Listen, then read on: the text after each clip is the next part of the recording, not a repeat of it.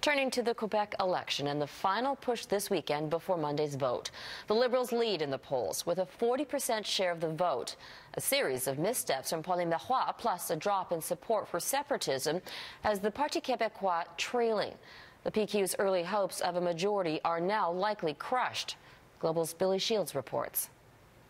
Pauline Marois breezed through the community of Nicolet, northeast of Montreal, to rally her supporters. La différence, ça va être lundi de sortir notre vote. She reminded the residents of this riding to vote, though keeping mum about any talk of a future referendum.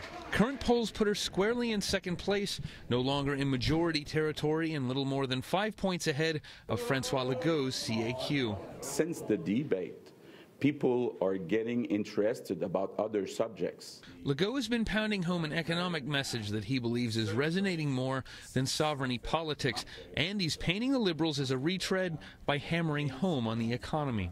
Mr. Jean Charest presented himself with a board saying, I will create 250,000 jobs. I think it's the same board, in fact, that Mr. Couillard used during this campaign. He recycles, so that's good for the environment. But nothing new. Liberal leader Philippe Couillard visited the swing riding of Lévis. He's hoping the Liberals can not only secure a win, but a majority too. The Liberals have been stressing to Quebecers that they're the anti-referendum party, a message that now seems to be working. The sovereignty message, it seems, is falling flat. We had been suspecting this from the start.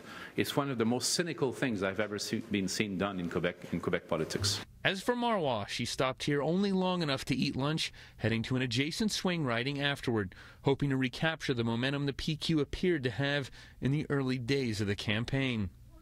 This election is now in the home stretch. These are the times when candidates gallop across distant ridings in a single day, hoping that a few percentage points can make the difference come Monday's election. Back to you. All right, thanks very much, Billy.